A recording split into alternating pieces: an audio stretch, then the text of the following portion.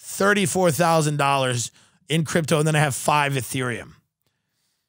And we're going to hodl. Hold on for dear life. Do you have any crypto right now in your sizable portfolio? I have none. None. What are you holding on to right now? Just stonks. You're a piece of shit. You're like my mother. My mother had like 1 share of McDonald's. My mother would get 1 share of a company. She'd be like, I have 1 share of Exxon. Yeah. She had like stock certificates in a book. She had like 1 share of a company or like 2 or 3 shares of a company. It's amazing. But you're not that much better than that. No. Our criminal friends, Devin and Ida, own a small purse of crypto, a little wallet, right? A couple $100, I imagine. I think they have a couple $100. And they watch the crypto market like our friend Ida watches the market like her life depends on it. And she's just on the edge of her seat watching this and just reading and studying. She could make so much more money on OnlyFans, just show the gash. But she's trying to learn about cryptocurrencies and central banking. Central banking? Show your ass. She's attractive. Stop talking about fiat currency. Show your feet and earn a living.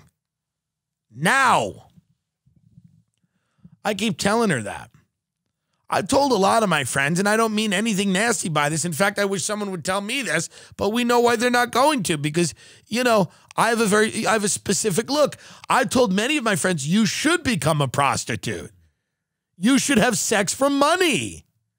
Are you not listening to me?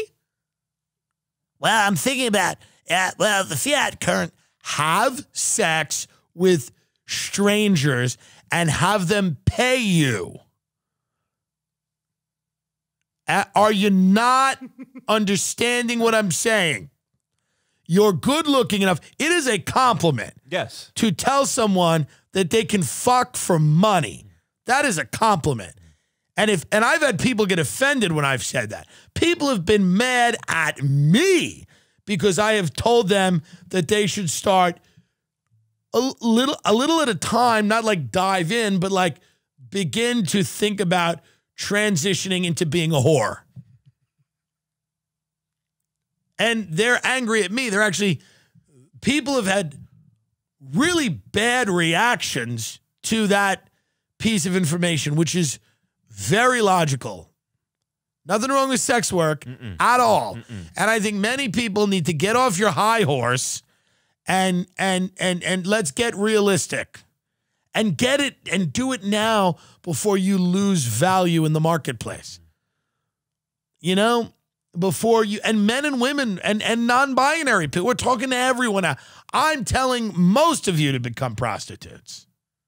That fit a certain, and even if you don't, there'll always be some, like I could be a prostitute, but it's for such a small sliver of the population. Like like people will fuck me, but to pay to fuck me, you have to have a real fetish, and it's a small segment of the population.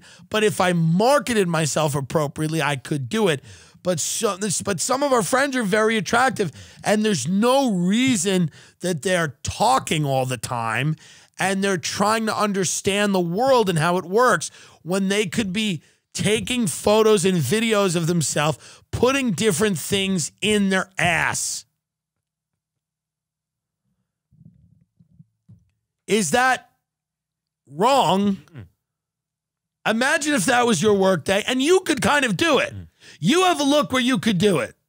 Truly, if you wanted to become a prostitute, you would make more money on this show. Like if you had an OnlyFans. What would I do on OnlyFans? Show your dick. The problem with you is you have no, you're very good looking, but you're like a dullard, and you don't, like, your brain doesn't work. So what it is like the people have to create the fantasy completely themselves, because you kind of like you look like you're a kid that like when you were young, like you heard a lot of loud noises, and you have that type of, so when you look at someone, you don't know how to be like, it's sexy. You're not fully developed in that way, like emotionally, like maturely. I don't know if you can really like turn it on but you can just do it with photos. You just get your dick, you just jerk off on OnlyFans. Do a video of me swinging it. Yeah, if you have a big enough dick where you can swing it around, which we all know that you have a big dick. If you can swing it around, I don't know if you can really swing it around. I mean, you keep saying how big your dick is. Can you really like swing it like that? I mean, what are we talking like I don't know what are the tiers? Like David and Goliath, like the old school slingshot, like that? I don't know what you're saying. Using biblical references. We're talking about practical applications of what you can do. The problem is when people look at you, you're not there. You're somewhere else all the time. And the people want you to be kind of there. You know what I mean? Yeah, and I can't really do a neck down thing. Why? Because I don't have like a good body. Like I don't have like, I'm not ripped. I'm not shredded. No, it's not great. But it's fine enough. It's fine for OnlyFans. Right. But you just have to change the way you like interface, you know, or people might be into that. Like, because there's a lot of like, I don't know if that could be a fantasy, like a big dick autistic, like caretaker at an Airbnb, like, or you're like a groundskeeper with a big dick, you're just autistic. Like, I feel like people would want that. Yeah. And that's not, I'm not trying to offend you. I'm just telling you that's a better life than what we do here. It's truly a better life. I see all these people out here doing comedy and starting podcasts, and God bless them. But I look at some of them, I go, hey, you want attention, you could get it a lot of different ways, you know?